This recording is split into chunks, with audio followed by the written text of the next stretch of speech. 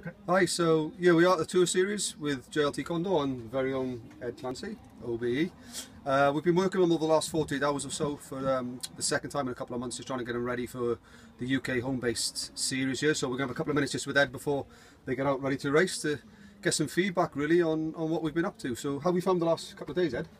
Pretty good. I mean, we saw you guys for the first time, or I saw you for the first time just before Christmas, but I know you've been involved with the team for longer than that. And yeah, obviously we did some individual performance-based stuff.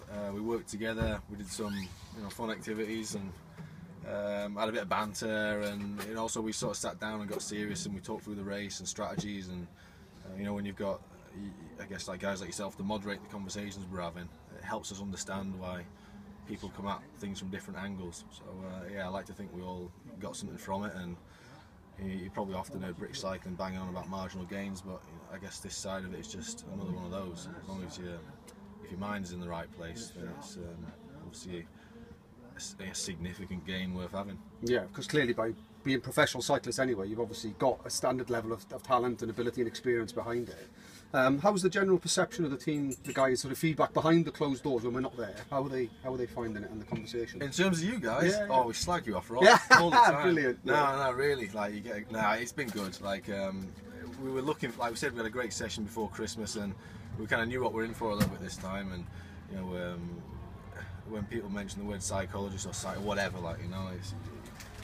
you tend to not know what to expect. But this time round, we're kind of looking forward to things. And yeah, it was good to get on the bike ride as well, and chatting to your colleague Phil Quirky. It was kind of nice to chat to him in like a natural environment as well on the bike, where naturally you just kind of open up to whoever you're riding alongside, and you can talk things out that way, as opposed to sit down in an office, which is a bit.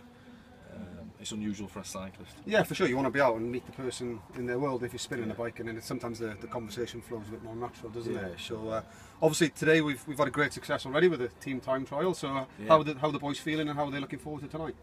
Yeah, so far so good. Like I said, I'm glad we sat down yesterday, because it almost felt like it would line up for a team pursuit. Sat in the tent there, there was 5 of us there, and we're all kind of in it together. And it was like a short, sharp effort, and being the first round as well, I mean, you inevitably get a little bit nervous. Even at my age, you just don't want things to go wrong before things have even started. So yeah, that was good. We had a good success, like you said, already. Nonetheless, there's still a long way to go. And the thing with this tour series is you can't win it in any one round. You can almost lose it in one round. If you have a real shocker. So yeah, we just need to. Instead of it's the old thing, instead of thinking about terms emotionally, just we've got our plan A, B, and C, and hopefully we'll just rattle it out this afternoon, and that'll be all right. Yeah, great. Well, obviously we love working with you, and we look forward to working with you the rest of the season. We wish you every success tonight, and we'll be on the road with you, no doubt. So Cheers, have a good one. All the best tonight. Thank you. Cheers, stay safe. Cheers.